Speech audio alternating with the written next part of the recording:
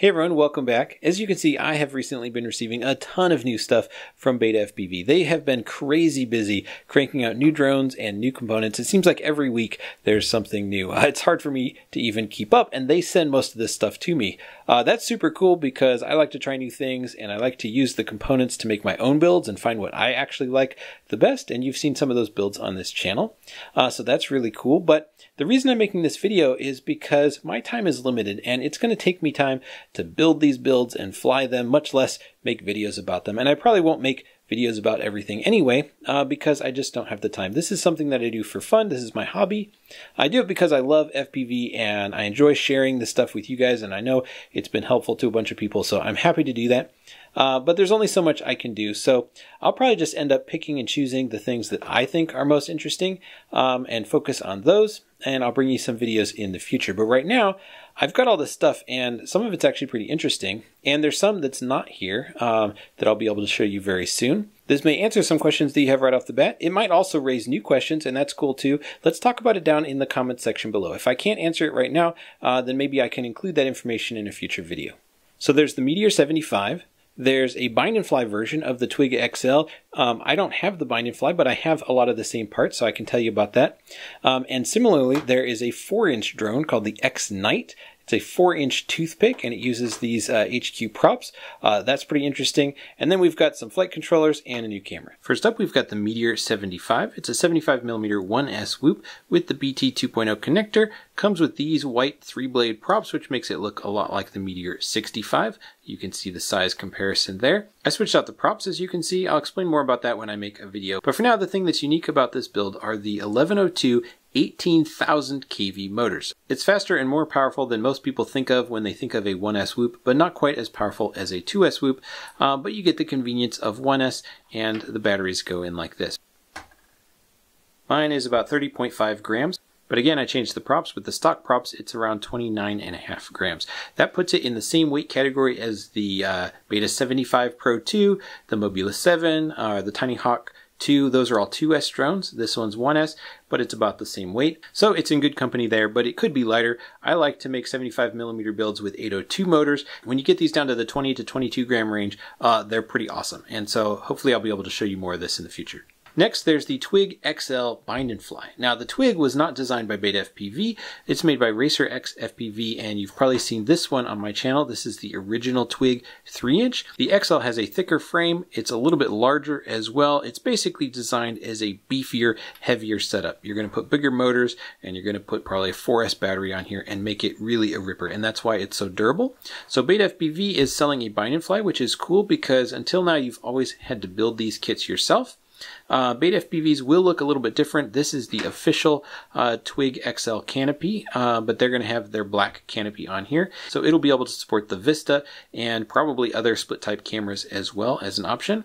If you want one of these canopies, you can get these from Phoenix 3D, and I'll put a link down below as well. Unfortunately, their kit does not come with the battery holder that goes in this keyhole. I don't personally use those because I find a strap more versatile for different size batteries, but I know some people do, and you can get those printed from Phoenix as well. The motor is the new Beta FPV 1404 3800 kV, and these motors are super nice. They're actually manufactured by RC & Power, and these new blue motors, this and the 1505, which I'll show in a second, they're probably the nicest feeling motors that Beta FPV has ever sold. So I think this can be a pretty nice option if you've been looking at getting one of these, but you don't want to build it yourself. And yes, there is a 4-inch toothpick style drone they're selling now too. They call this the X-Night.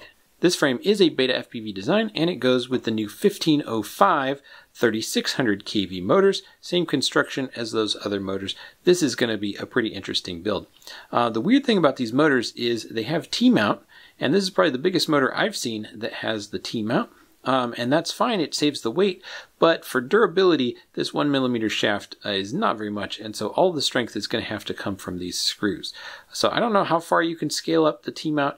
It might be okay as long as the build is light, and that's certainly the intention with this. It's going to have the 20 amp all-in-one flight controller and then a canopy sitting on there. Again, Beta FPV has their black canopy, but I'm going to be using one of these, and this could also hold an HD camera or the Vista. So let me give you a closer look at this frame because I don't think the product page lets you see a lot of detail.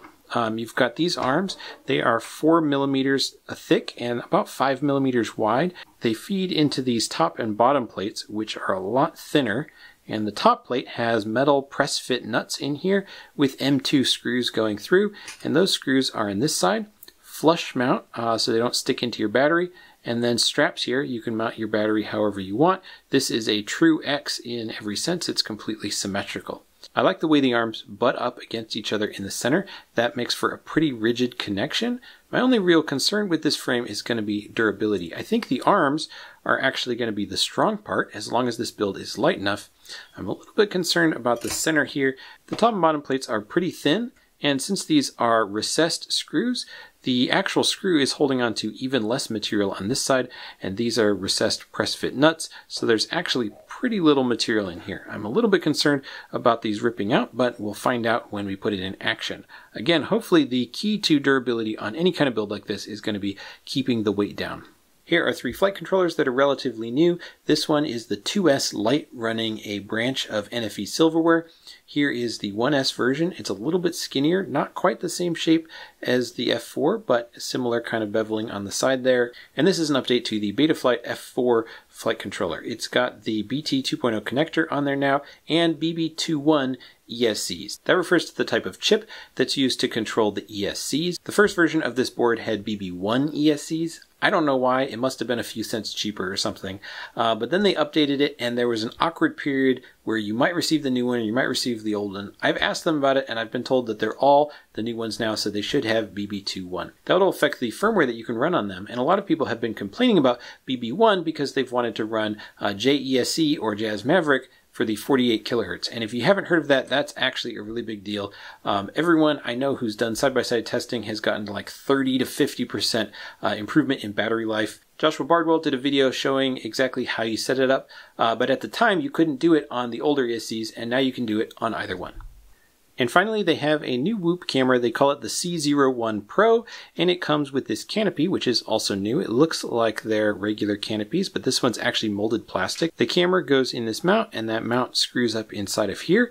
That works out pretty nicely, and it's definitely more durable. Unfortunately, there is only one camera angle that you can use, and there's no way to adjust it. The camera itself is pretty nice. It has a larger sensor in it, same sensor as the Runcam Nano 2 or Runcam Nano 3, and so that's going to be a huge upgrade in image quality compared to most of the Whoop cameras out there. It's going to be about the same image quality as the Runcam Nano 3, and unfortunately it is almost a gram heavier because it has this more traditional Whoop lens on the front of it. If this has any advantage, it'll be in lower light, where this lens allows more light in than the Runcam Nano. Happy Model is sending me a Mobula 6. That'll be here soon, and so the cameras are definitely one of the things I'm going to want to compare. So I hope this information has been helpful to you. I don't usually do videos in this format showing stuff that I haven't even flown myself, but I wanted to do it this time just to get the information out there in a timely manner, and then hopefully I'll be able to follow up with more information later. Let me know what you think down in the comment section below. Is this kind of a preview video helpful to you, and what in particular would you like to see more of in the future? Again, I can't make any promises, but I will see what I can do. Thanks for watching. Happy building, everyone.